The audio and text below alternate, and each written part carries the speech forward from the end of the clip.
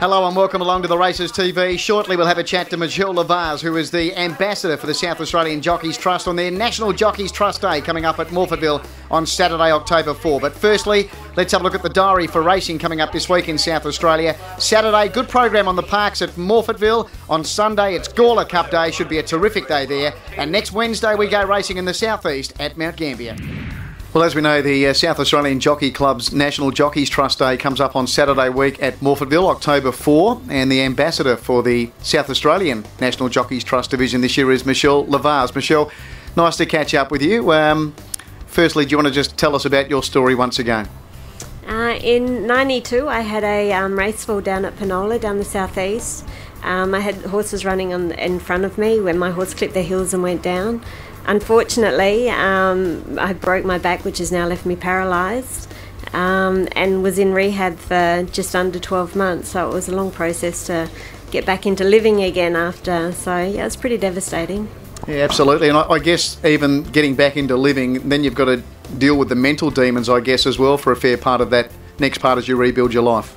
Yeah, I'm pretty lucky. I've been blessed with a personality that just was a zest to get on with living and doing something.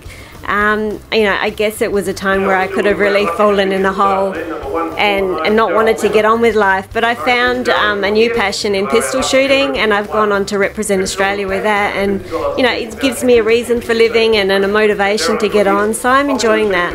Well, since you brought the pistol shooting up, you've got high hopes of maybe getting to Rio for the Paralympics, I understand?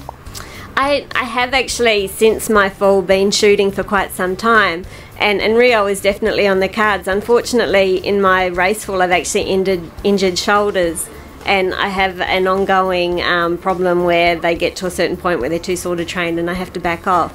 I'd actually made the training squad for Beijing Paralympics and represented Australia at World Championships in Switzerland, and then went on to represent Australia in Malaysia with another big competition. Unfortunately, the problems in my shoulders became too great and I had to step back again, whereas I'd taken some time off and have now gotten back to a stage where I'm at a level where I'm happy to push on for Rio. Just recently I won Australian champion, or the national championship, so #1 in Australia, and I'd like to make that #1 in the world. So just keep training and keep hoping to press onwards with it. We look forward to following your path in the next couple of years and hopefully see you get to Rio. What about the big day coming up Saturday week on October 4 at Morphettville? What can you tell us about the day we've got planned at Morphettville? Well, it's a luncheon where we're getting all the people to come together within the racing industry. It's a celebration of not just riders that are riding now, but it's of the injured jockeys of the past and those who have sadly been killed in race falls. And it's just giving recognition to our industry of what jockeys actually have to go through in their everyday life of living with having to ride. It's a dangerous sport. And it's the one day that we have in the year that we can actually be remembered. I found that once I had my race fall, one thing I really noticed was the phone used to ring all the time. They're ringing you for your race rides or schooling horses or, going through the barriers and that kind of thing. And when you're not needed to do that anymore, the phone stops ringing. So there's this huge gap in your life but now we have this one day where we're raising money for people that, if they need to have the funds that's available to them. But it's also recognising what we go through and what we put into the industry and what we get back from it. So it's a great day. Really realistically priced as well at just $65 in the Tapestry Pavilion. Rob Popplestone will be the MC. I'm sure it will be a day where there'll be a lot of laughs and a lot of fun. Just some advertising over your left shoulder there for the National Jockeys Trust. I understand you designed that as well with your partner Jason. Yes, we did. Chook's Custom Graphics, it's my partner's business. He actually did all the designing with some help with Claire and Claire Lindop, and what we needed to have on the sign. So we're really proud of that, and we're really proud that we can actually be a part and can contribute to the day as well. Claire made sure she got herself on there with Rebel Raider coming back after winning the Victorian Derby. Yeah, no, to be fair, we actually snuck that on. So we kind of thought that, she does a lot of work and she deserves to be recognised as well.